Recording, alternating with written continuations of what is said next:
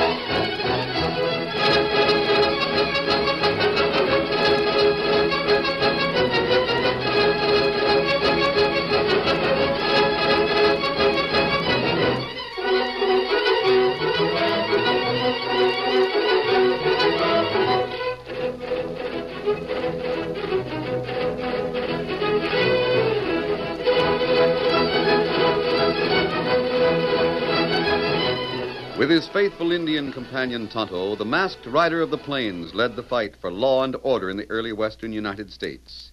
The stories of his strength and courage, his daring and resourcefulness have come down to us through the generations. And nowhere in the pages of history can one find a greater champion of justice. Return with us now to those thrilling days of yesteryear. From out of the past come the thundering hoofbeats of the great horse Silver. The Lone Ranger rides again. Come on, Silver! Come on, big fella! Hi-yo, Silver! Hoy!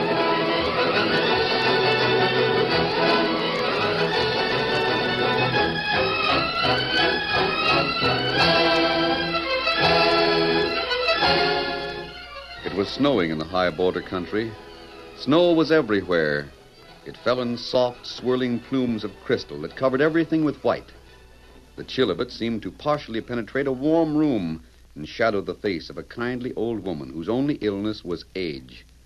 Yet despite the snow and the chill of the storm, the woman's voice was clear as she questioned the doctor who stood beside her. Well, Dr. Sawyer? Heart action slow. Respiration normal for a woman of your age. That all? Well, I'm sure with a little rest and perhaps a tonic you'll be all right. Fiddlesticks. All I want is rest. A long, peaceful rest. I know about my heart. I see. How about the boy, Dan? You're his only relative, aren't you? That's why I wanted to know how much time I have. Where's Dan now? He was waiting in the other room when I came in. On your way out, tell him to come here, will you? On my way out? Why, I haven't prescribed The anything. only prescription I need, Doctor, is the one I'm asking for. Send Dan in. Just as you say. How's Graham feeling, Doctor? She wants to see you, Dan. You mean I can Go on in. She asked me to tell you. I'll wait here. Graham, Come here, Dan. Sit down by my bed. Doc Sawyer says you want to see me. Yes, Dan. I'm going on a journey. A journey? Mm-hmm. I'm going alone, Dan. You'll stay here. Gran. Okay. May I go? Well, this is one trip I'll have to make alone. What do you mean? I'll explain it later, son. Right now, I want you to do something for me. Of course, Gran. Who is your best friend? My best... Why, you are. No. I mean besides me. To whom do you feel closer than anyone else? I guess if you rule yourself out, there's only one other person. Who is it, son? The Lone Ranger. It was Mr. Martin before the Lone Ranger came here. Yes, I thought so. And it makes me very happy. You think a great deal of the Lone Ranger, don't you? Well, when I grow up, I want to be just like him. Well, you couldn't choose a better model, son. And now, even though it's snowing outside, I'm sure you won't object to running a little errand for me. Oh, sure, Gran. I want to talk to the Lone Ranger. Can you find him for me? Find him? Sure I can. Where is he? I don't know, but he'll answer my signal. He always does. Or shall I go right now? Please. Are you sure you'll be all right? I don't know how long it'll take. I have to go up on top of the hill and... Don't worry, Dan. I'll be waiting. I'll hurry as fast as I can. Kiss me, Danny. Sure. That's a good boy. I'll be back, and I'll bring the Lone Ranger with me. Be sure and wear your heavy coat, son. Oh, maybe I ought to stop at Mr. Martin's. He and Betty could come over and sit with you till I get back. Well, if it isn't too much trouble. I'll bet they'd be glad to come over. Goodbye, Gran. Goodbye, son, and hurry back.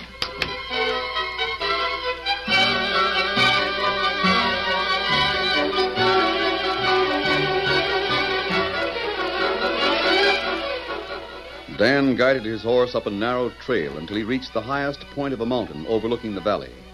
Then he dismounted and quickly gathered an armload of dry twigs from under high fir and spruce trees that gave protection from the snow. A few moments later, he had them arranged in 3 separate piles. When he applied a match, flames leaped upward like 3 bright plumes against the blackness of the night.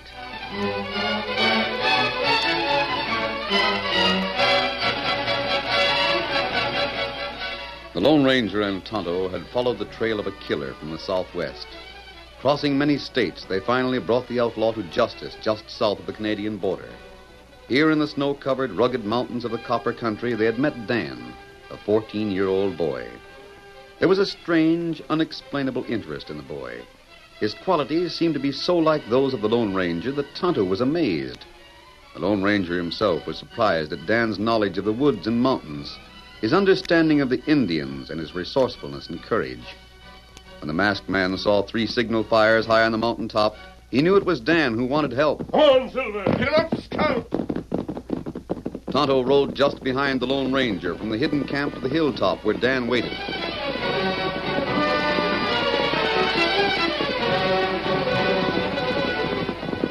Oh, I knew you'd come. Easy, big fella.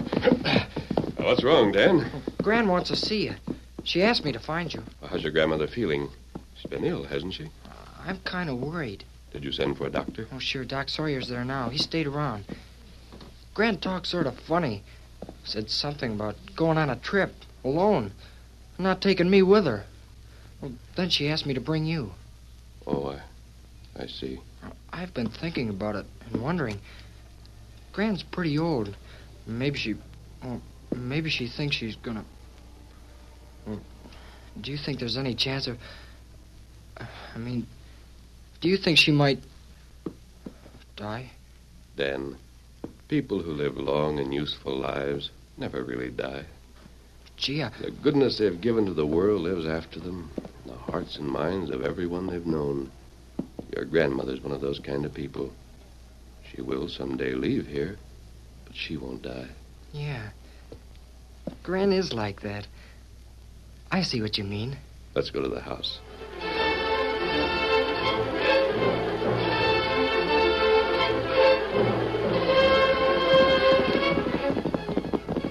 Oh, Silver, easy.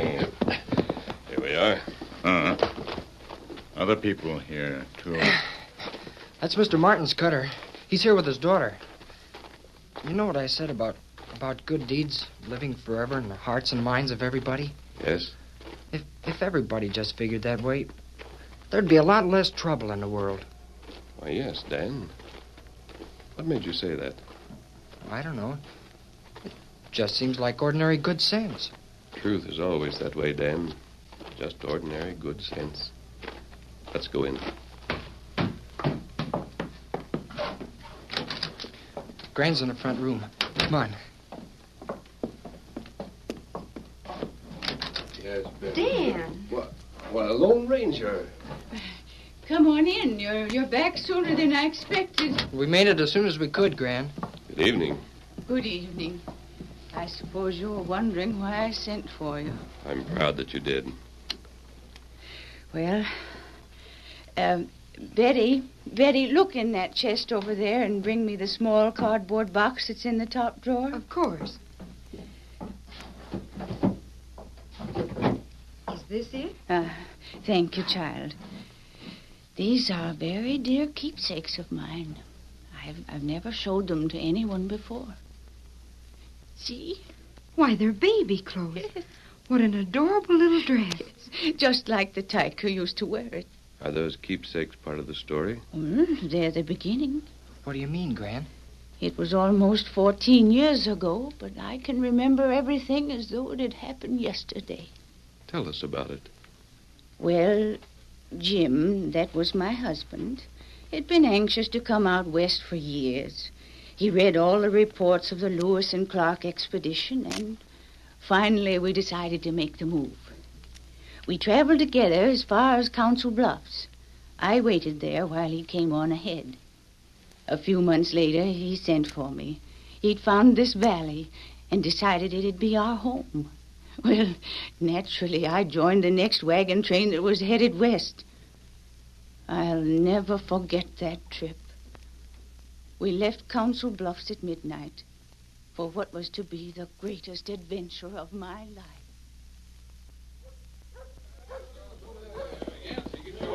Young man. Yes, ma'am?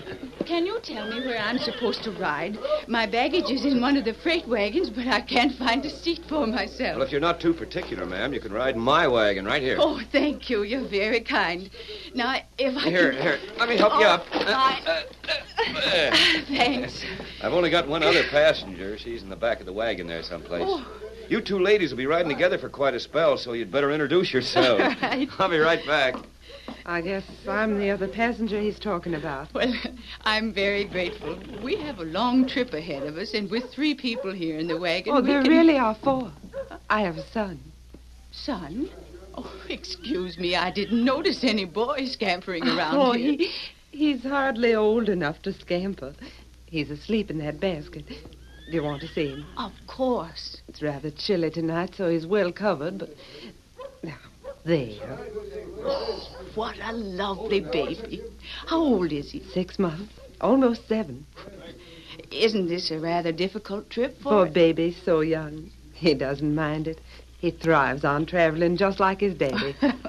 Is your husband with you? No, he's going to meet us at Fort Laramie.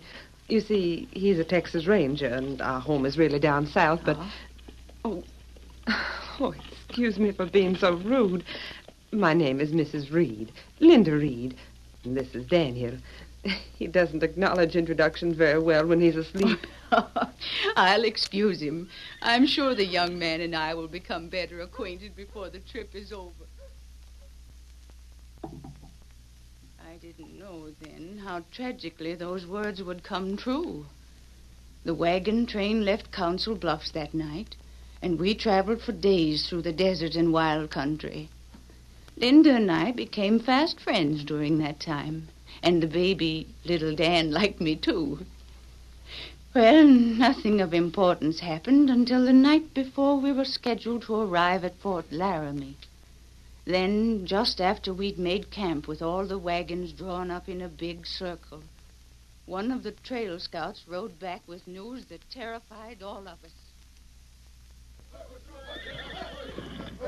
What is it? What's wrong? You and Mrs. Reed better hug the bottom of the wagon, ma'am. Is there going to be trouble? Plenty. A passel of Cheyenne Indians are headed this way. Now, don't worry, Linda. There are plenty of men and rifles with this train. Get Dan and stay back here under cover. Oh, I will, but what do Well, you I'll do? help the other women, reloading the rifles. Here they come! Millions of them!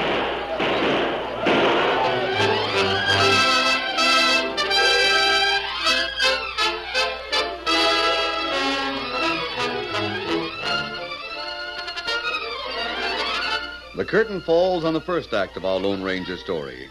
Before the next exciting scenes, please permit us to pause for just a few moments.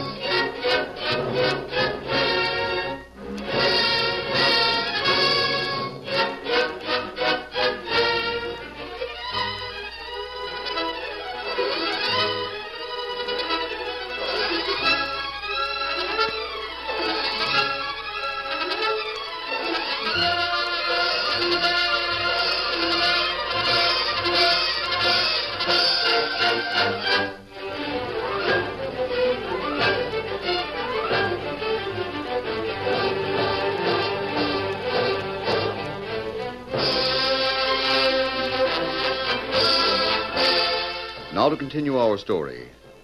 The eyes of everyone in the room, Dan, the Lone Ranger, Dr. Sawyer, Mr. Martin, and Betty, were on Dan's grandmother as she continued her story. As long as I live, I'll never forget that awful night. Hundreds of yelling savages riding round and round our wagon camp in a circle that grew steadily smaller. They were using guns, spears, and flaming arrows.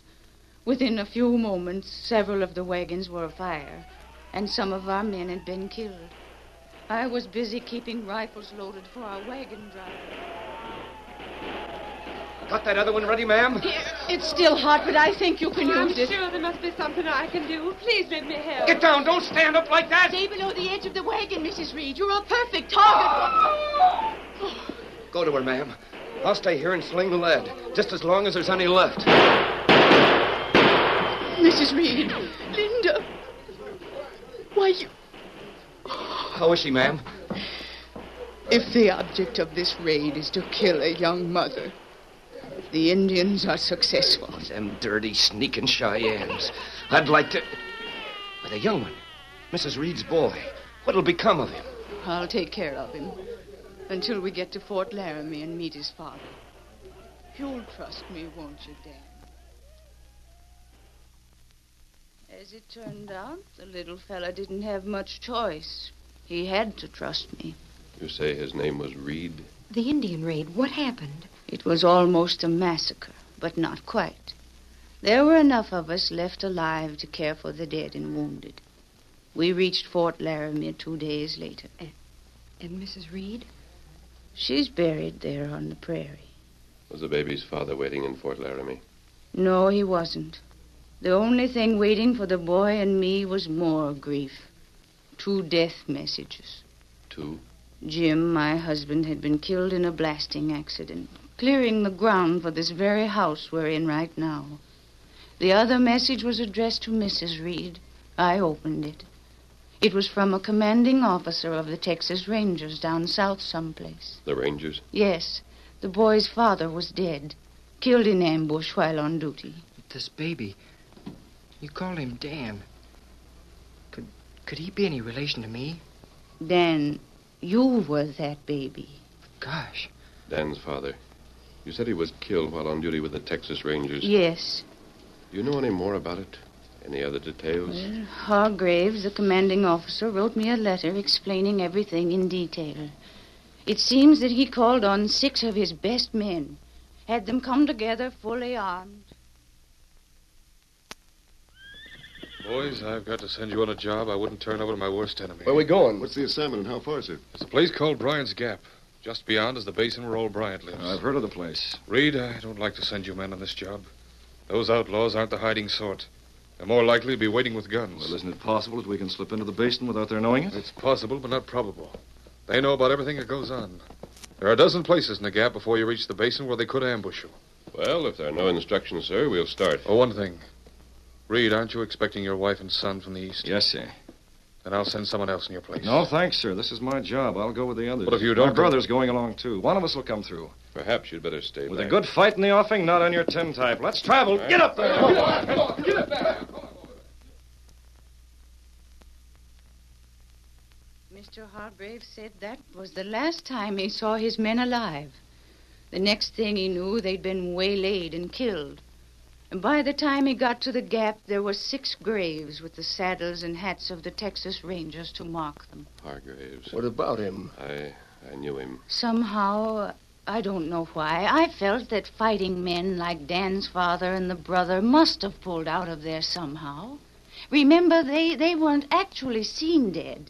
All the officer knew was that he saw their graves. What's the matter with the Lone Ranger? I don't know, Dad. Look at his hand. It's actually trembling. What's the matter? Dan, Mr. Martin, Betty, all of you. I would like to have a few minutes alone with Mrs. Frisbee. How's that? Come, Father. We'll go into the other room. Was there something wrong? Please. Very well. Come, Dan.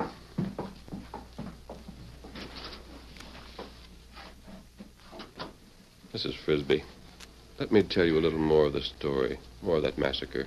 You know? Yes, I know about it. Those 6 Texas Rangers were riding through Bryant's Gap. They knew that the high rocks on both sides gave plenty of hiding places for anyone who wanted to waylay them. There was nothing that could be done about it. Suddenly, without warning, the shooting started. 2 of the men fell from the saddle without a chance to use their guns. 2 others were wounded but returned the fire. Dan's father was hit 4 times. Still he fought. He was the bravest of all. 6 times Dan's father was hit before he finally was beaten. The other Rangers fought their best, but they had no chance. They were in the open, and their enemies were shielded by rocks. The fight was over in a few minutes.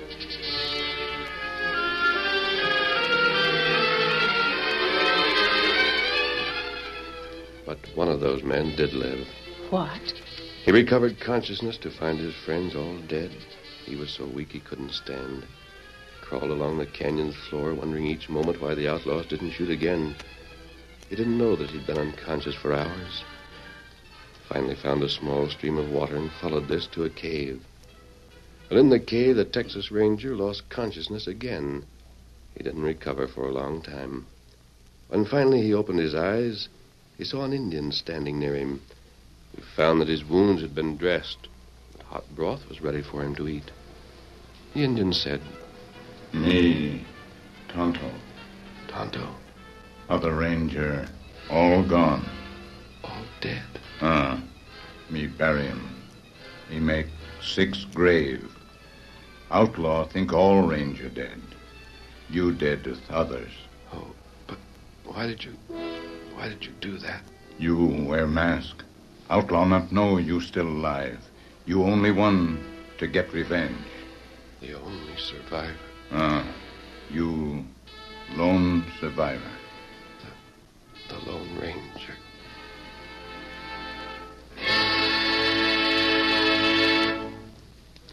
Then you were there. You were one of the Texas Rangers. Yes. You're the one who got every one of those outlaws. Then you had to carry on your work. You were officially dead. Yes. Tell me what I want to know. Dan's father was my older brother. Then you... I am Dan's uncle. You see, my brother was several years older than I. I'd always admired him. From the time we were little fellows, we fought each other's fights. And he taught me to ride my first horse. He used to hold me on his knee like our father had held him and tell me stories of adventure. I would have given my life for him. When he came west and joined the Texas Rangers, I too joined as soon as I could. After my brother was killed, I heard about the death of his wife. Now I know why an all-wise Providence allowed me to live this long. Well, for years I've wondered about the boy. I never could find out whether he was alive or dead. I didn't know where to search for him. I only hope that I can be to Dan what my brother was to me. I promise you I'll always take care of him. I want to think of him as if he were my own son. I have something here. I was going to hand it to you anyway. This little gold locket. Dan's mother wore it. Oh, wait, I want to take off my mask. Well, my eyes, they're not as good as they used to be. The candle, will you bring it over so I can see? Of course.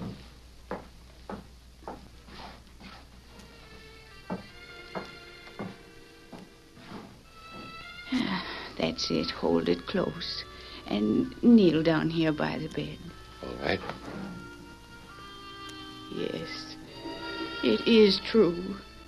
The same clear eyes, forehead, everything. Oh, you and my Danny boy. Put the mask on again, Lone Ranger. The West needs you.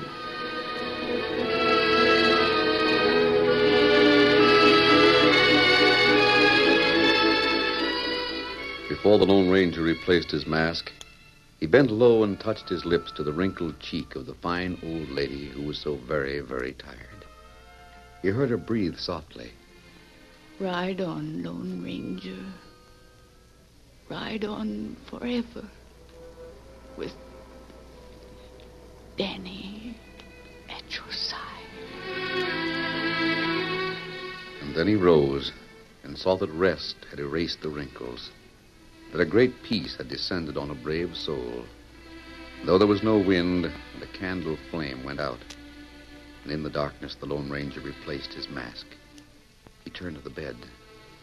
May the rest you so richly deserve be yours forever.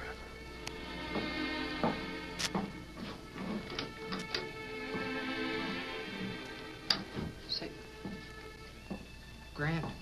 She's sleeping, Dan. Sleeping? Oh, yes. Will you go in, Doctor? Of course. Dan, come outside with me. Yes, sir. She wouldn't want you to cry. I'm not crying. Dan, stand here in the light of the window. I want to show you something. Yes, sir. Here's a locket she gave me. Oh. And here's a picture of you as a baby with your mother and father. That's my father? On this side of the locket, there's another picture. He looks something like my dad. Dan, that's a picture of me. Of you? Your father was my older brother. Then you must be my... Oh, boy. Dan, the years I've spent looking for you, wondering if you were alive. Lone Ranger. My uncle. There's just the two of us, Dan, to carry on. I never knew my dad, but you'll take his place now. You bet I will, son. Well, the Lone Ranger has found Dan, and new thrills and adventures lie ahead when the boy falls in step while the Lone Ranger rides.